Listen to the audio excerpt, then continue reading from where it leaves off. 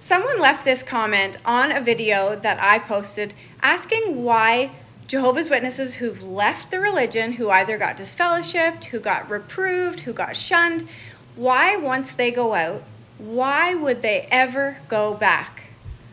Now I know two of the biggest reasons they would go back. One is because they miss their family, and once you're shunned or disfellowshipped, that you can no longer be around your parents, your siblings, anyone who's still a Jehovah's Witness, all your friends. So you miss them and you have to repent and go back to being one of Jehovah's Witnesses. And one of the other biggest reasons is because you're told that if you're not a good Jehovah's Witness, that you probably won't make it into the paradise and that you're going to die at Armageddon. And here's one of the biggest lies that Jehovah's Witnesses tell their members. And I believe this as well because I was born and raised into it. So this person says they go back because the world has no love.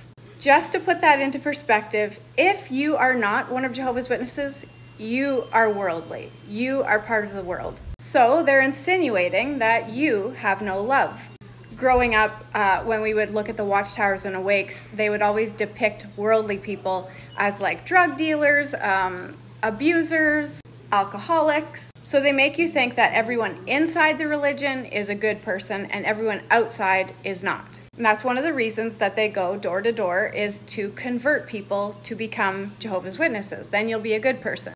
I was one of Jehovah's Witnesses for almost 40 years, and I can honestly tell you that the most loving people I've met are outside the religion.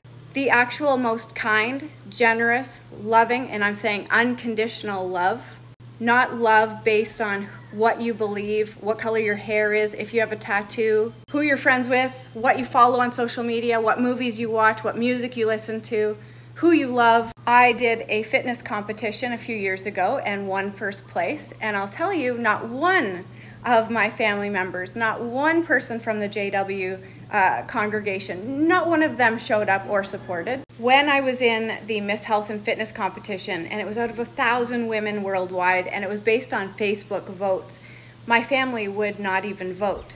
I still won top 3, and you know who supported me? It was all the worldly people. When the congregation had the public shaming talk all about me, when my parents disowned us, guess who was there? The worldly people. Guess who still comes to visit us? Guess who still sends us cards and gifts and messages? If you are one of Jehovah's Witnesses and you believe this, that the world has no love, I am here to tell you the opposite. I believe the same as you. It's not true. The world does have lots of love and kindness and empathy and compassion, I promise you.